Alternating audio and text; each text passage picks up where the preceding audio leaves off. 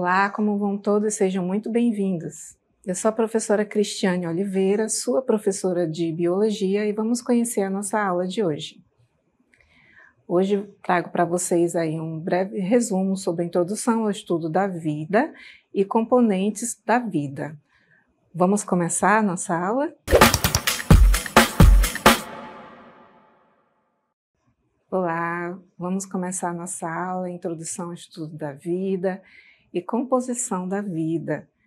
A começar aí pelas características dos seres vivos. Trago para vocês aí um mosaico de imagens mostrando essa diversidade que vai desde os seres unicelulares até os multicelulares, desde os seres mais simples até os mais complexos, com inúmeras características que os diferenciam e dá essa diversidade. E também, para começar o estudo da vida, começa-se por uma estrutura extremamente pequena, no qual utilizamos uma ferramenta importante que é o microscópio. Então, vamos começar aí falando um pouquinho sobre o conceito. Conceito dessa estrutura extremamente minúscula chamada célula. O que são as células? São estruturas que formam o corpo de todos os seres vivos. Elas são consideradas as menores unidades estruturais e também funcionais dos seres vivos. E com exceção dos vírus, todos os organismos vivos possuem células. É importante frisar que o campo da biologia que estuda a célula é chamado de citologia. E como nós fazemos o estudo de uma célula? Através do instrumento que eu citei para vocês anteriormente, chamado microscópio. Trago aqui para vocês, existem aqui na nossa revisão de hoje, dois tipos de campo de visão promovidos pelo uso de dois tipos de instrumentos, o microscópio óptico e o microscópio eletrônico. Esse campo de visão está sendo apresentado aí à sua direita do campo de visão da tela. A imagem de microscópio óptico e microscópio eletrônico, eles vão ter requisitos para diferenciar entre um e outro. Um deles é a resolução, que combinado com a magnificação, dão a qualidade da imagem que a gente visualiza no campo de visão, sendo ele muito próximo ou tendo uma amplitude muito menor.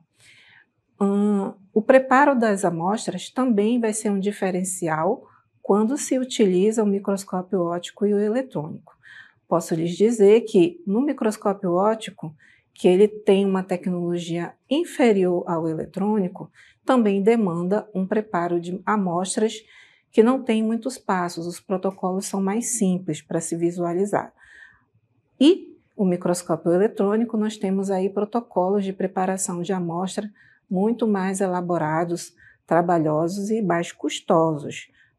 E por falar em custosos, para se adquirir um instrumento e outro também há uma diferença muito grande de custo. O óptico, que tem uma tecnologia inferior, também vai custar mais barato, para aquisição, enquanto que o microscópio eletrônico vai ter um custo um pouquinho mais alto. O que vai determinar a diferença entre um custo e outro? Vai ser a escolha que você vai fazer dentro do seu estudo científico. Para nível acadêmico, nós utilizamos o microscópio óptico. Você só quer visualizar células, quer visualizar a diferença da estrutura e da morfologia delas, então você não precisa de um campo de visão mais ampliado. Não é como ocorre quando a gente observa o campo de visão do microscópio eletrônico, onde vamos ter uma proximidade muito maior, uma resolução muito maior. Então, dependendo do que você vai estudar, da sua pretensão, do seu objetivo, você escolhe uma ferramenta ou outra. Não é obrigatório você adquirir o mais caro se você vai fazer um estudo muito superficial de uma determinada estrutura. E nessa imagem que eu estou mostrando para vocês, aí, nós temos a mesma amostra, que é a célula sanguínea do sangue de corpo humano, do tecido sanguíneo humano. No microscópio óptico, a aproximação não é tão grande, você consegue observar uma grande quantidade de células, a coloração, percebam, é diferente. Essa coloração, ela faz parte da preparação da amostra, é uma pigmentação utilizada durante o processo de preparação dessa amostra, e a gente consegue visualizar pontinhos com uma coloração diferenciada do rosa, que são pontinhos mais escuros. Isso aí não está proposital, não é um artefato, não. São, na verdade, os linfócitos e os glóbulos brancos que estão presentes no meio das hemácias, né? Tem até um aqui que eu posso assinalar para vocês. Esse pontinho não é um artefato, viu? Ele é um glóbulo branco. Nós temos outro aqui. Eles são extremamente pequenos, mas visíveis ao microscópio óptico. Quando eu utilizo o microscópio eletrônico, você vai ver aí a diferença de uma hemácia, olha, com essa imagem mais côncava, né, bicôncava, olha os leucócitos aqui com uma outra estrutura. Percebam que a morfologia é muito mais definida quando você está utilizando esse microscópio com uma resolução melhor, com uma magnificação bem avançada em relação à outra ferramenta apresentada. Então, como eu falei para vocês, dependendo do objetivo, vai servir um ou outro.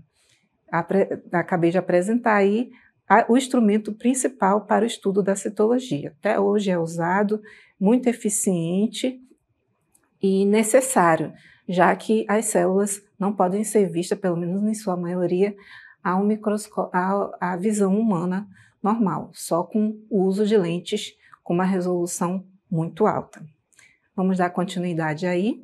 Nós temos a teoria celular, que eu apresento a vocês em forma de contexto histórico. Essa teoria ela não foi construída da noite para o dia, na verdade ela começou a ser construída a partir do momento em que se observou pela primeira vez uma célula, e essa observação foi feita pelo Robert Hooke em meados de 1665, quando ele observava uma amostra de tecido já morto, né, sem qualquer tipo de preparação elaborada. Então, quando ele observou no microscópio que ele mesmo construiu, ele observou campos com espaços vazios, que denominou célula, que lembra, né, um recipiente vazio, e hoje nós sabemos que a célula possui estruturas dentro dela, mas damos ao mérito a descoberta de Robert Hooke para as células, e esse nome é utilizado até hoje. Mas, quase 2 décadas depois, nós temos aí Matias e o Theodor, que propuseram que todos os seres vivos eram formados por células. Essa ideia tornou-se a base da teoria celular. Aí, de fato, começou-se a construção da teoria celular. Contemporâneo a ele, muitos outros cientistas também faziam o uso, já que com 2 décadas de diferença da descoberta da célula, faziam o uso do microscópio observando várias amostras. As técnicas foram evoluindo e as amostras que eles observavam vinham de vários tecidos ou de vários incipientes, água, amostras, barro, tudo que eles podiam observar para descobrir esse mundo microscópico. Eles faziam as anotações e descobriram esse padrão, que todos os seres vivos eram formados por essas células. Rudolf corroborou com ele, confirmando que uma célula se origina de outra célula. Daí trago para vocês essa mensagem em latim, que omnicellula ex cellula significa que uma célula se origina de outra pré-existente. Finalizando, bem dizer assim, selando o que nós chamamos da teoria celular, que é utilizada até hoje. Vamos dar continuidade aí. Trago para vocês diferenças e semelhanças entre 2 tipos de células, com as características sendo apresentadas aí na primeira coluna. O núcleo, por exemplo, ele vai estar ausente nas células de seres procariontes. Não quer dizer que o material nuclear esteja ausente, na verdade ele estará disperso no citoplasma. E o que vai diferenciar uma célula procarionte de eucarionte é a presença da membrana nuclear, que estará presente nas células eucariontes. Há também a presença de organelas membranosas nas células eucariontes que não estão presentes nos indivíduos procariontes. E o tamanho dos seres procariontes geralmente é bem menor no campo de visão do microscópio se comparado com uma célula eucarionte. Dando continuidade aí, nós temos a divisão celular como uma diferença entre o ser procarionte e uma célula eucarionte.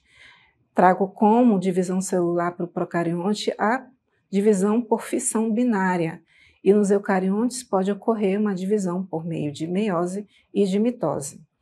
Ribossomos, que não são considerados organelas membranosas, portanto, estarão presentes nas duas células, porém, em menor quantidade e dispersos no citoplasma das células procariontes e em maior quantidade e às vezes e também associados ao retículo endoplasmático, nesse caso chamado rugoso, nas células eucariontes. A reprodução dos seres procariontes geralmente é assexuada. Para os eucariontes, ela pode ser assexuada e sexuada, lembrando que sexuada é quando ocorre a presença da união dos gametas de dois indivíduos. E exemplos desses indivíduos aí, para a célula procarionte, nós temos as bactérias e as cianobactérias, que também são conhecidas como cianofícias.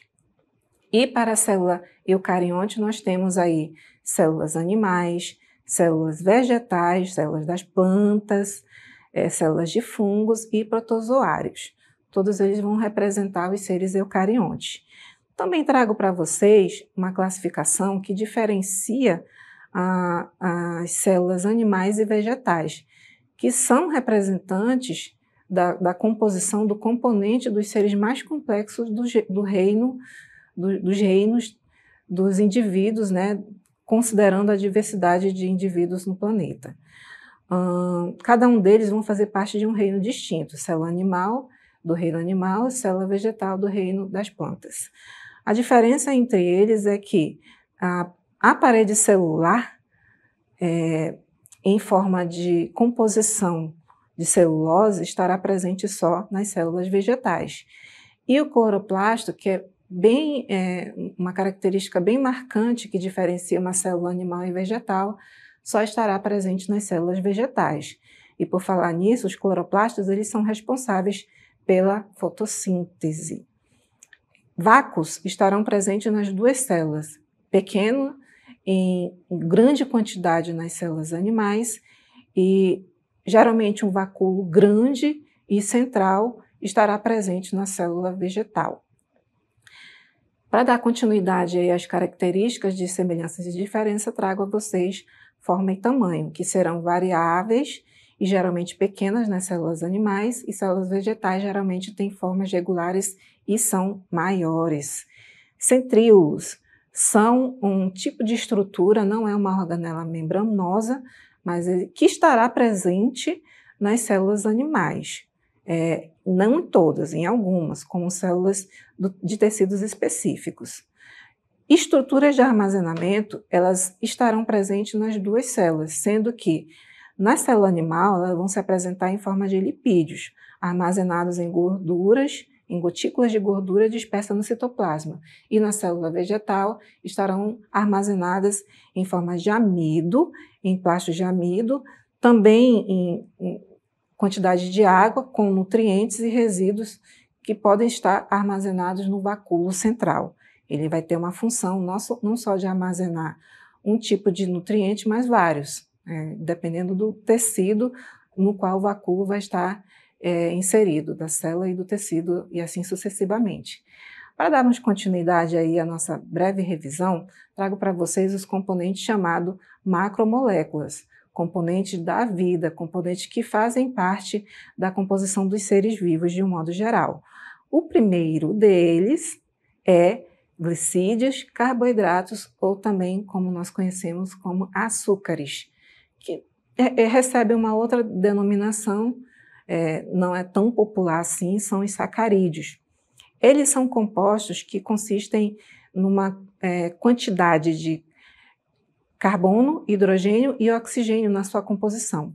E a fórmula reduzida é CH2O, coeficiente N, quer dizer que nós vamos ter monômeros repetidos, e dependendo da quantidade desses monômeros, vai haver a classificação entre monossacarídeos, disacarídeos e polissacarídeos e assim por diante. Lembrando que a função principal dos carboidratos é a função de fornecer energia para os seres vivos. Vamos dar continuidade aí. Nós temos os lipídios, que são outras macromoléculas representadas pelos óleos e gorduras. São moléculas formadas a partir da associação entre ácido graxo e álcool, né, que é o glicerol. Tais como óleos e plantas, eles estarão presentes aí, como vocês observam na imagem, óleos de modo geral, castanhas, a carne do peixe, abacate e frutos oleosos serão os maiores representantes dentro de nutrientes, né, de componentes da nossa dieta alimentar, considerando que a gente se alimenta dessa amostra aí. Isso aí não é uma dieta para todos, mas é uma dieta generalizada desses compostos que contêm óleos e gorduras. Os lipídios, eles não são solúveis em água, mas se dissolvem em solventes orgânicos como benzina e éter, isso é uma característica química deles. Apresentam uma coloração esbranquiçada ou levemente amarela. Eles têm função estrutural, vão participar da formação de hormônios, na composição de hormônios, mas também tem uma função secundária de liberar energia, né? Na ausência do carboidrato, em algumas reações químicas, alguns metabolismos que ocorrem no nosso corpo, por exemplo, nós vamos requerer energia em segundo plano, adquirindo pela quebra da gordura, que é armazenada em forma de tecido adiposo no nosso corpo humano, por exemplo. A composição química que eu trago para vocês como estrutura dos lipídios, a composição mais básica deles, é esse glicerol, que unido a 3 ácidos graxos vai formar o lipídio mais conhecido, né? Que é esse lipídio que está sendo apresentado para vocês ao lado. Para darmos continuidade, apresento a vocês também as proteínas, as nossas macromoléculas essenciais para a vida, compostas por cadeias de aminoácidos. Esses são os monômeros das proteínas, que vão estar ligados por ligações covalentes, são as ligações peptídicas. E a fórmula estrutural deles é essa que eu apresento para vocês, onde nós temos aí o grupo amino em verde, o grupo em vermelho é chamado de carboxila, e o grupo R, que pode ser um alquila ou arila, ele provém de uma cadeia de hidrocarboneto. Geralmente é assim a composição principal da proteína, a partir desse monômero aí. Então, gente, essas são as informações principais sobre as características dos seres vivos e a composição da vida em macromoléculas, porque nós temos vários outros componentes, as vitaminas, os sais minerais e a água. Mas aqui, nesse momento, eu trago para vocês as macromoléculas. Espero que vocês tenham gostado e até a próxima.